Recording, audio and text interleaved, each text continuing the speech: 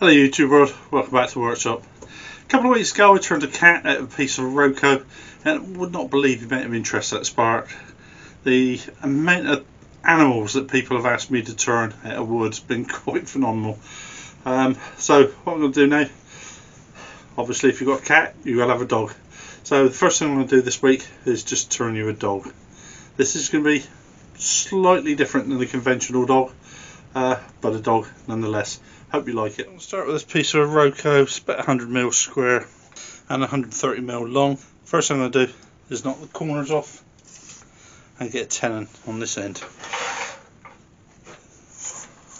Now I'm going to make sure I wear my power cap, because this Iroko is not very nice stuff if you breathe it in.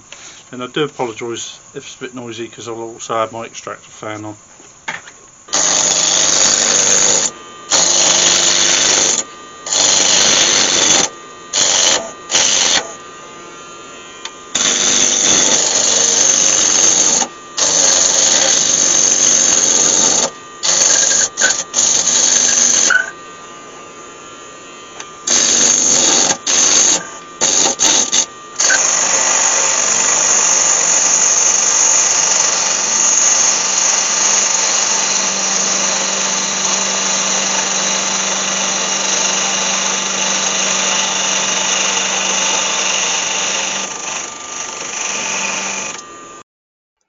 So I've now got this set up in my 4-jaw chuck. I've still got the revolving centre in the other end.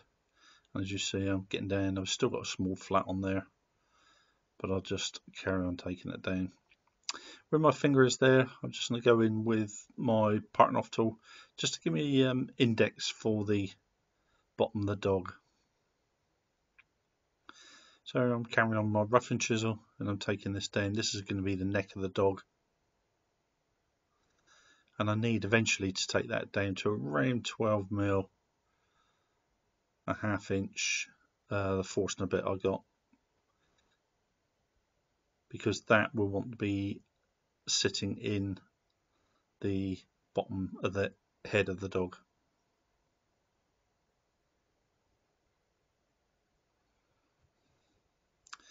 So I'm just coming in now. I've got my spindle gauge. I'm just really roughing down the shape of the dog that I want.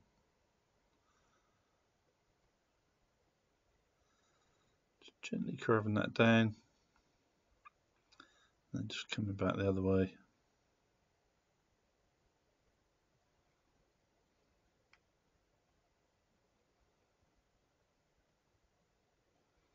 Again, we just want that sort of classic. It's almost like a Perrier bottle, but a pear bottle.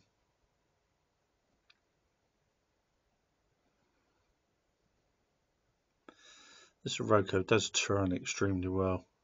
It's lovely wood to work with. It's really soft. It's one of the sustainable hardwoods. Sands up extremely well. Lovely polish on it. But you have to be really careful about the sawdust. They're like little barbs. If you get them in your throat, you certainly do know about it. That I was just showing you was my force and a bit. That's what size it is. That size I need to get it down to. So I'm just using my calipers there. They're set at 12mm. And that'll be the size I want. So that's pretty much the shape I want. All finished. I quite like that. I'm going to take this out of the chuck in a minute. I'm not going to part this off yet, because I want to make sure that I've got the head and the body in the same sort of proportion. So what I've done is I've put a little pencil mark on there to line up with the number 1 jaw of my chuck, so that when I put this back into the chuck in a minute, I know I'll be in exactly the same place. So next I'm going to make the head. So is that the same way? Knock corners off, put a tenon on there. Not necessarily in that order.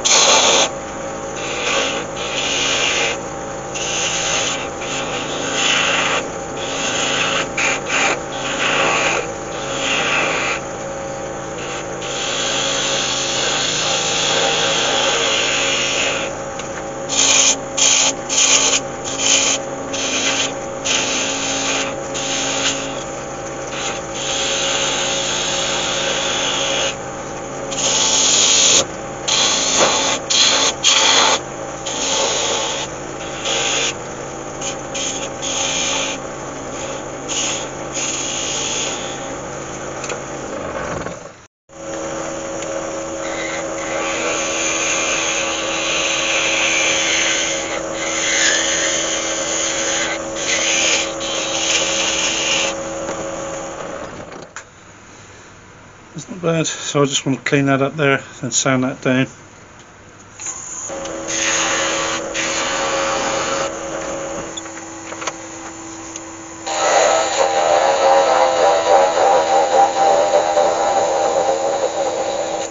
Just quickly sand that up.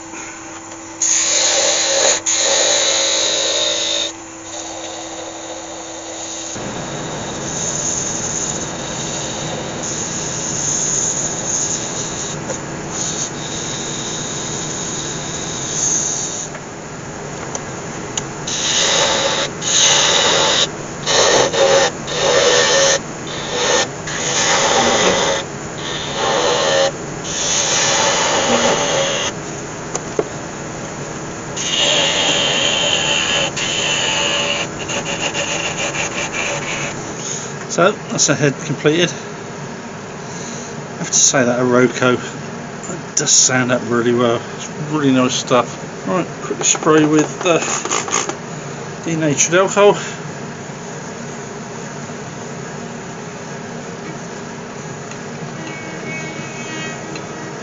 It's all that sawdust off. You see how much sits on that. As soon as you put your sand and sealer on, you'd trap all of that in. Sand and sealer.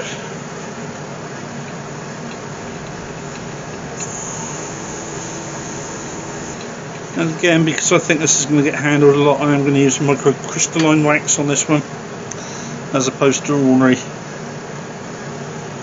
high gloss wax.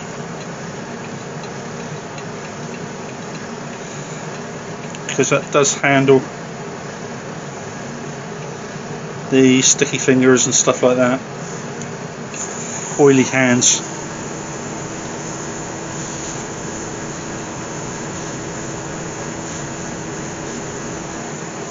A bit of cloth, just buff that up. Right, let's part that one off.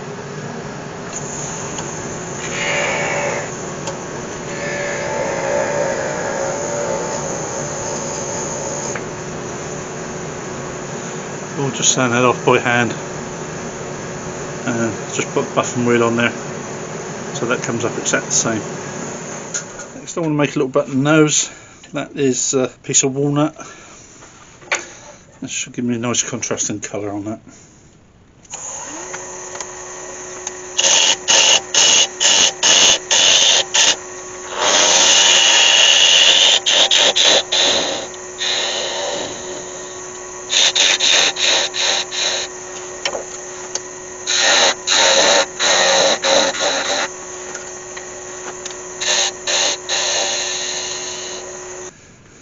That's good.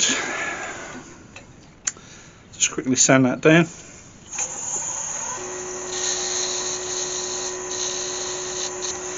A bit of polish. And that's the same, you get incredible finish off of that. That's the size drill that I use. So you take that down.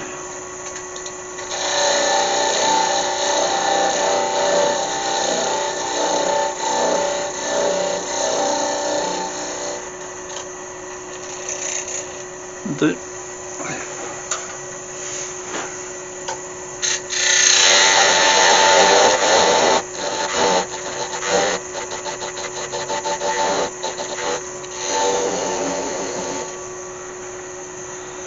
We have a lovely little button nose. Alright, I've tried that head on for size. I quite like the look of it, so what I'm doing now is just sand this down and polish this up. So I've sanded it right down to 400 grit and quick spray. Good thing about that being alcohol, it does evaporate extremely quickly. A bit of sand and sealer.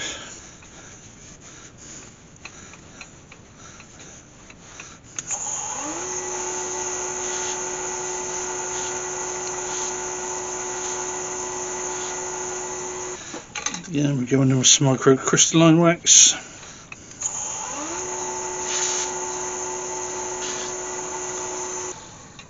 Such a beautiful shine off of that. Now I'm getting part of it off. It's going to sit down on that base there. So when I come in with the parting off tool, I want to come in at an angle like that. so it leaves me a concave sort of just set it on that rim.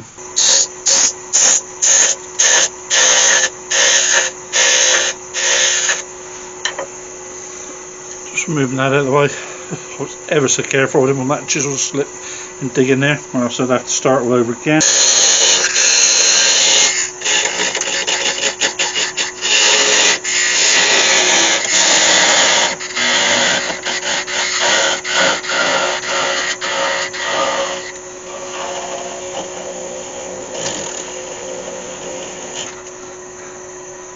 And done. What's left to do now is make 2 ears.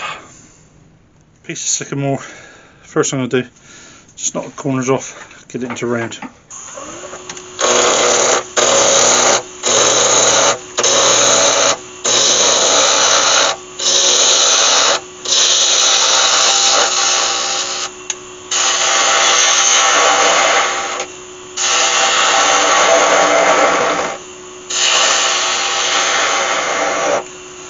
I do want these ears to be quite long. I want them to hang down like a King Charles Spaniel. Quite long, quite floppy.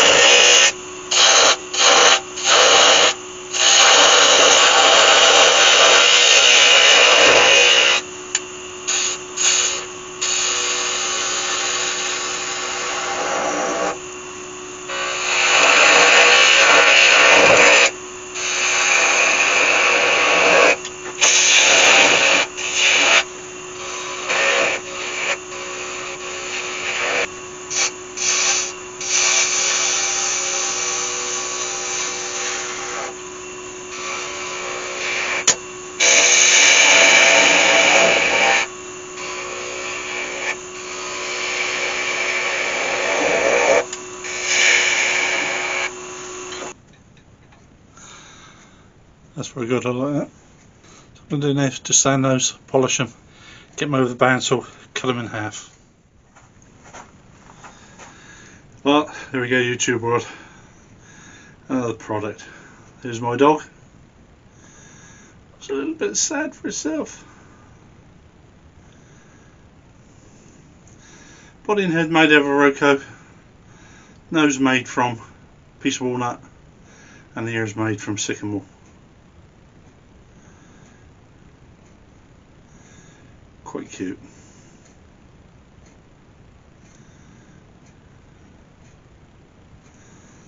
Something a little bit different. Hope you like it. As always, I've been Steve Howe. Another great day down in my workshop. I'll see you all again next week. You look after yourself. Bye bye.